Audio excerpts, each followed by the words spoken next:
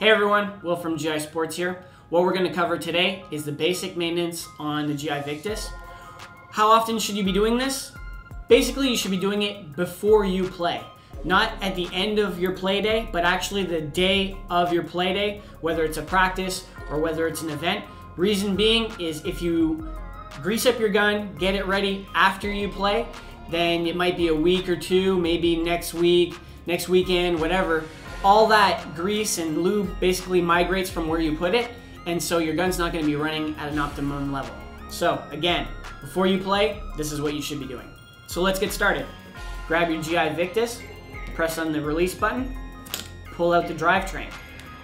So what you want to do once you remove the drivetrain is you want to separate the ram housing from the firing chamber. It's two pieces that unscrew like so.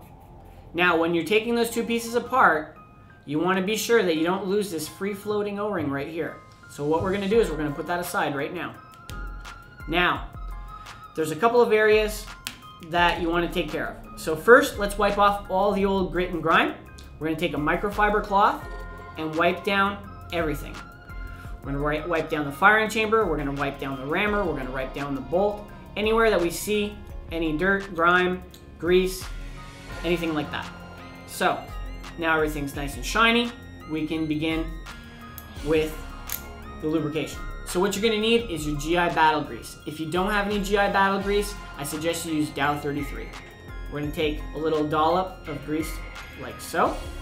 Now, the most important place on the Victus's drivetrain to lubricate is inside the refill plug. So what we're going to do is we're going to push it back like so, and you'll notice inside here there's a well. Behind that well is the most important O-ring of the gun. So we're going to pack that well full of grease. And in doing so, when the air blows by, it's going to keep that nice and lubricated. We're going to put the refill plug back into the firing chamber. We're going to push it all together like so. If it bubbles out like that, that's okay. Now, we're going to move towards the bolt. We're going to put just a little bit of grease on this area here. And by doing so, we're going to actually lubricate the O-ring, the U-pack O-ring that's located inside the firing chamber. So we're going to put a little bit like so. Not a lot, just enough to say it's lubricated. If you put too much, it's going to end up in the breech because the air blows by. Okay, so just like that, that's more than enough. We're going to put everything back together. Make sure we don't forget our free-floating O-ring. Like so. And we're going to put the rammer housing back onto the firing chamber. Like so. We're going to push everything back. Now, for these two O-rings right here, we're not going to put any grease. We're going to use paintball gun oil, or we're going to use Tri-Flow. The reason why we're using a different lubricant is because this sits in the breech and it doesn't need that type of lubrication. It doesn't need a sticky type of lubrication. So we're going to just put a drop of oil on each O-ring. We're just going to take our finger and disperse it like that. If you use the grease, it's going to get sticky, it's going to get grimy, it's going to collect a lot of dirt and junk, and it's going to end up in your breech. It's going to affect your accuracy. All right, so everything's closed up. Now we're going to take care of the stationary O-rings here, here, here, here, and here. Just put a little bit of grease on your finger, like so, and we're just going to put a dollop on each. Basically, those O-rings are just there to seal everything up. They don't move. The reason why we're lubricating them is so that the drivetrain slides into the body a lot easier, and it doesn't want to snag anything. Now, once that's done, we're going to put it back into the gun.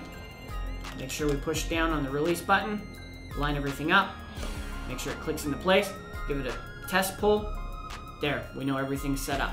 Now what we're going to do is we're going to turn our attention to the front of the gun, namely the eyes and detents.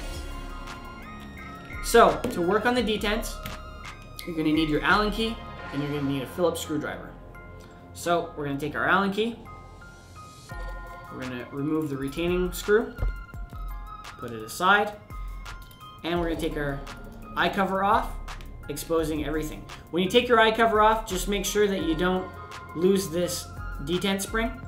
So we're going to take out the detent spring like that. We're going to put it aside. We're going to remove our detent Sometimes it can be a little difficult to pull out, especially when it's dirty and full of paint. I'm gonna put that aside. And now we're gonna take our Phillips screwdriver and remove the eye board.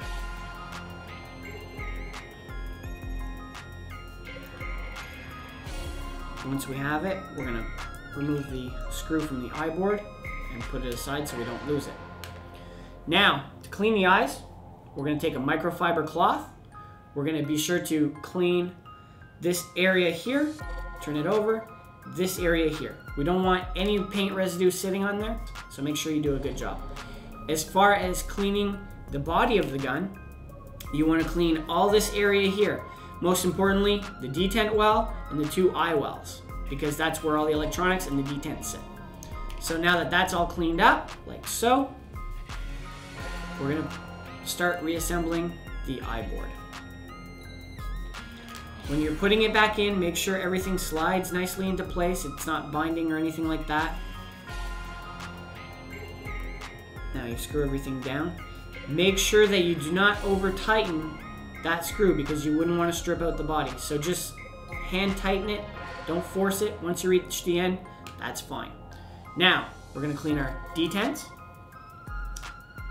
Make sure it's nice and clean. Make sure you clean inside here. Don't want any paint goop sitting in there because that'll affect the detent spring. So it's all nice and clean.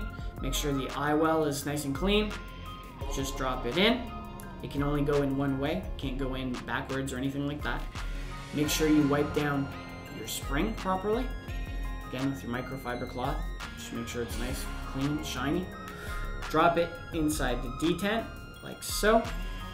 Now, when it comes to cleaning your eye covers, make sure you clean this channel here and the detent well here. And you can also clean the outside as well. So we're gonna do that. Like so. Then we just drop the eye cover on top of that entire assembly.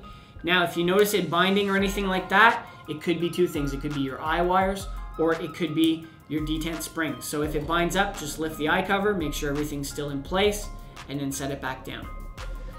Last but not least, we drop in the retaining screw, take our Allen key, and screw it down. Again, you don't want to over tighten it. You just want to leave it nice and hand tight so that you don't strip out the body. And that's it, you're done. Very, very simple gun to work on. It's a blast. If you do this every time you play, you're gonna have the utmost performance out of your GI Victus.